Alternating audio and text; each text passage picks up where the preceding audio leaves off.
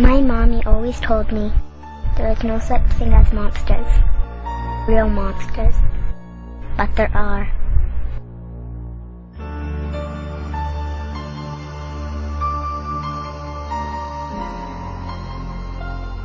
We are a band of 8 to 12 looters. We have some basic military training, and we move from place to place like locusts, devouring everything in our path. Our group is armed with light weapons and can develop and follow simple plans of attack. We take what we want by force of arms. We prefer none of our victims survive, because that could cause problems for us in the future. It has been 6 months since the economic collapse. You and the other 5 members of your party have settled into what may be a long, grinding existence. The everyday tasks of growing and gathering have now become routine. The news from the outside is extremely limited, but you don't really miss it much. Life is simple, but physically demanding. But while you have been farming, I've been learning the best tactics to employ to seize your property and your goods. I have been refining them since we hit the road right after the lights went out. We have conducted 8 hits so far and have been successful 7 times. Here are some of my lessons learned. Intelligence gathering and target selection is critical to my success. Targets include those who have large quantities of fuel, food, and other valuable supplies. Our posse is constantly questioning anyone and everyone we contact, searching for this, our next victim.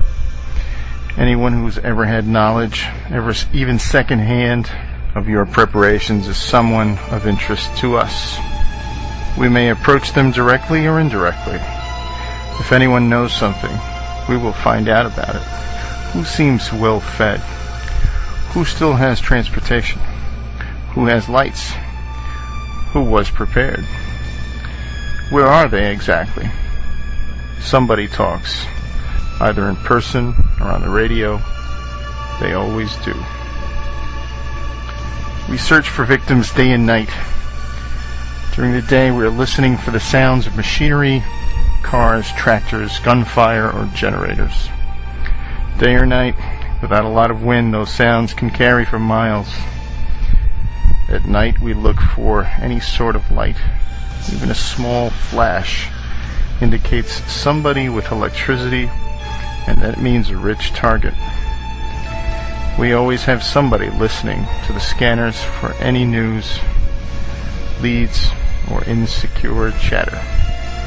Once we find a target, reconnaissance of your retreat is our next step.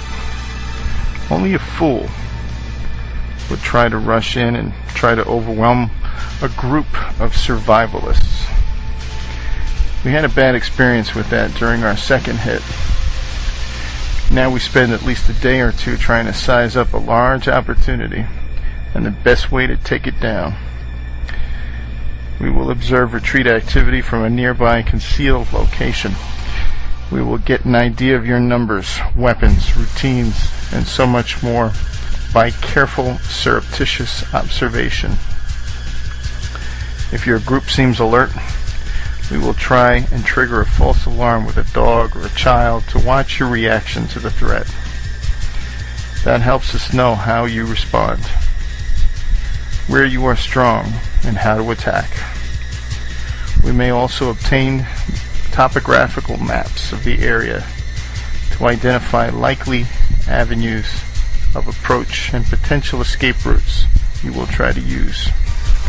I may coerce your neighbors into uncovering a weak spot or access point or other important intelligence. I will be listening for any insecure chatter from your radios. Sometimes we will begin the attack when I can engage at least half of your party's military-age personnel in one coordinated effort. We will infiltrate our team into concealed positions around your retreat within 50 to 75 yards. We will target any identifiable leadership with the first volley. 2/3 of our people will engage personnel. The other group will target your communications antennas, surveillance cameras, and any visible lighting assets. I want your group unable to see, communicate, or call for help. The members of our band will each fire 2 magazines in the initial exchange. 2/3 of our group will change to a new concealed position and wait. 1/3 will fall back into an ambush of the most likely avenue of escape. We will stay concealed and wait until you come out to attend to your wounded and dead, and we repeat the attack as necessary until all resistance is crushed. For one hit, we used an old truck. We forced a refugee to drive it to the retreat gate. We concealed half of our group inside the truck. The truck was hardened on the inside with some sandbags around the edges, and the other half of our group formed an ambush concealed inside the tree line along the driveway. We killed the driver to make it look good and had one person run away. And those preppers almost waited us out. After nearly 3 hours, they all walked down the driveway.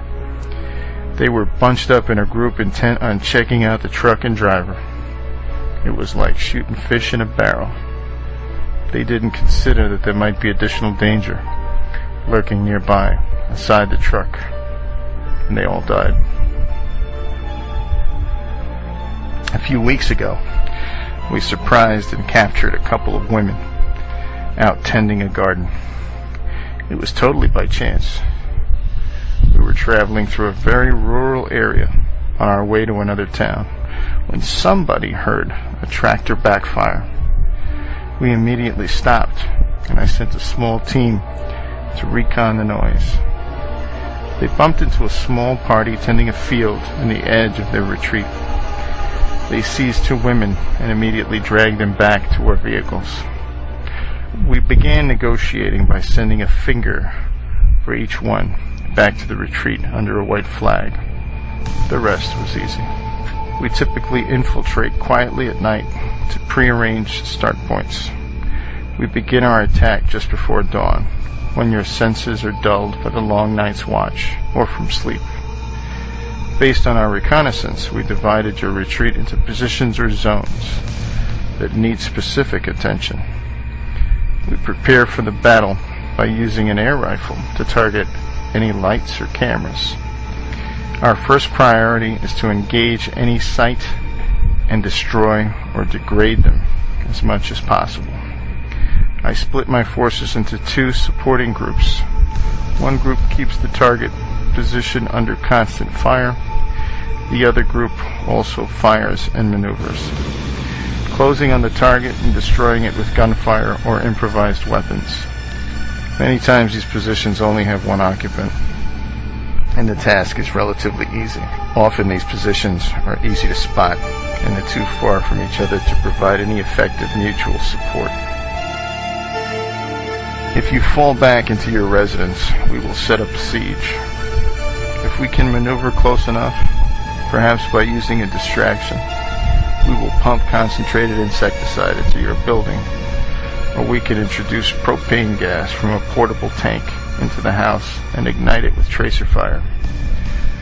Don't underestimate us.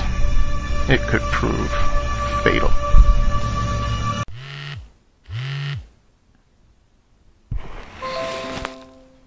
We want to praise Yahweh, Bahashem, Yahushua. Double honors to the elders of Great Millstone that's preaching the word, on the highways and the byways, on Daily Motion and YouTube. All right. Now the day beginning on, it's going to be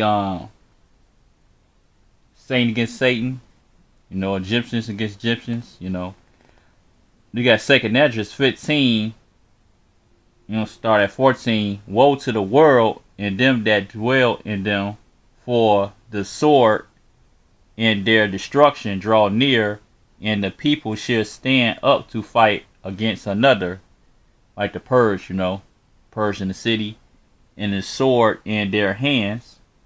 Sword represent the weapons.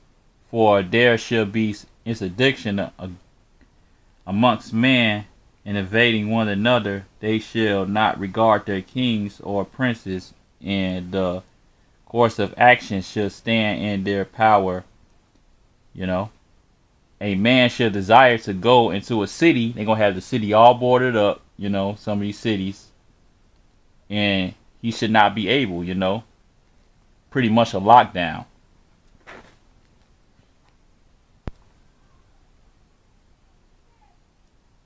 This is Isaiah chapter 19, verse 2. And I will set the Egyptians against the Egyptians, and they shall fight every one against his brother, and every one against his neighbor, city against city, and kingdoms against kingdoms. And that was Isaiah chapter 2, verse 19. Egyptians against Egyptians against Egyptians, represent the Babylon people. And they should fight against another,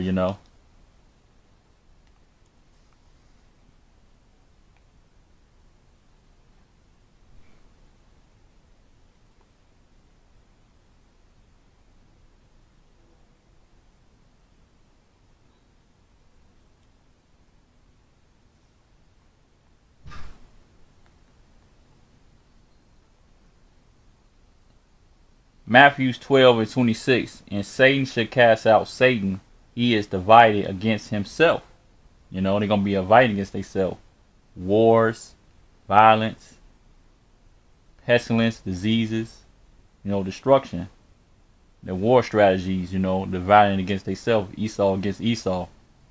And Satan meets adversary. How shall then his kingdom stand, America's going to go down by nuclear destruction. And the new kingdom of heaven is going to be declared, going to be a new rulership on planet Earth. Alright, Shalom Israel, Shalom, your health is your wealth, Shalom. And praise Yahweh, Bahashem, Yahweh Shai, double honors to the elders, the great millstone, holding down the highways and the byways, and your health is your wealth. Yapraka, to Israel.